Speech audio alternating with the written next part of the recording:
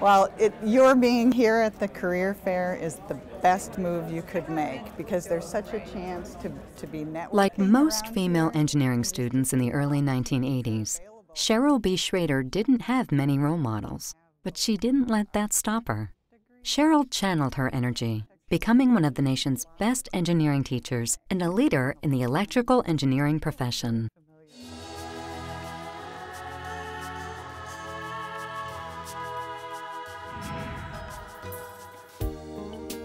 Engineering benefits society in many ways. It truly is the solution to the world's grand challenges in terms of energy, environment, and in health. When we look at our quality of life, our economic vitality, it really all is due to the contributions of engineers. Role models are extraordinarily important because they offer that opportunity to identify with that person who has accomplished what you might set out to do. Missouri S&T provides extraordinary opportunities for young girls and women to pursue their interest in science and engineering. There are summer camps that range from first grade all the way through the senior year in high school. This is a great opportunity for girls to mentor these students. They're here all day, they're looking up to somebody to give them ideas and to help them with actually creating these ideas. So they want to be just like them, they want to do everything they do, and so anything our mentors say or do in helping them, it really encourages these girls to want to explore and be like them. For women in particular, we begin in 7th grade with It's a Girl Thing. And then looking at high school students with Girls Go Green and Girls Go Global.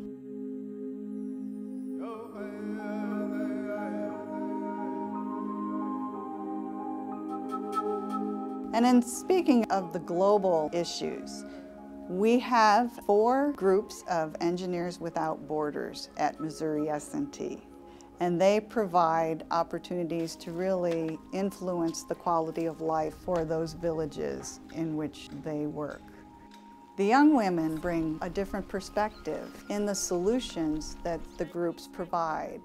And as you can see, like the water can start out being really clean, but as we wash in it or bathe in it, the water gets more and more dirty. And in that dirty water, there's many contaminants that can make you sick.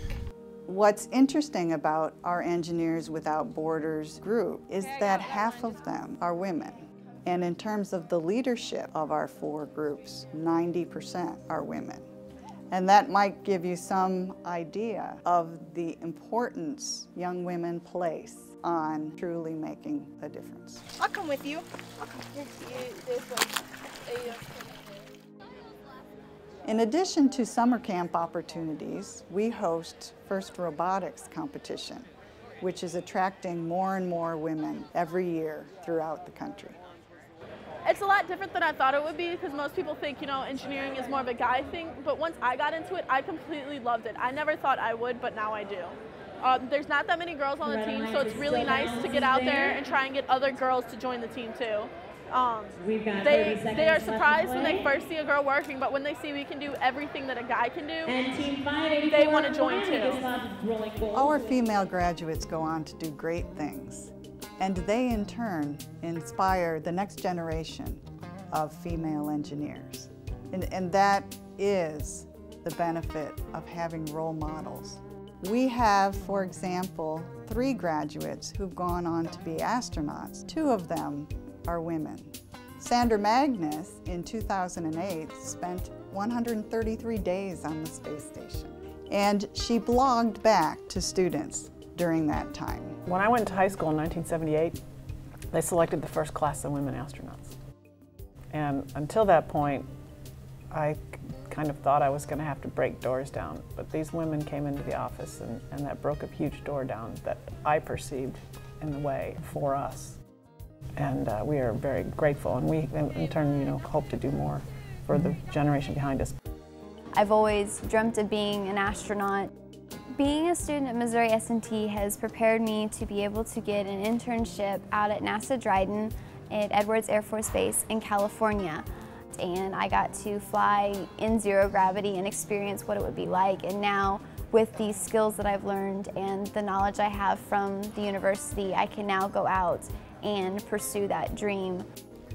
As Chancellor of Missouri University of Science and Technology, I have the unparalleled opportunity to help shape the next generation of engineers, to inspire other young girls to pursue their dreams, and to really make a world of difference.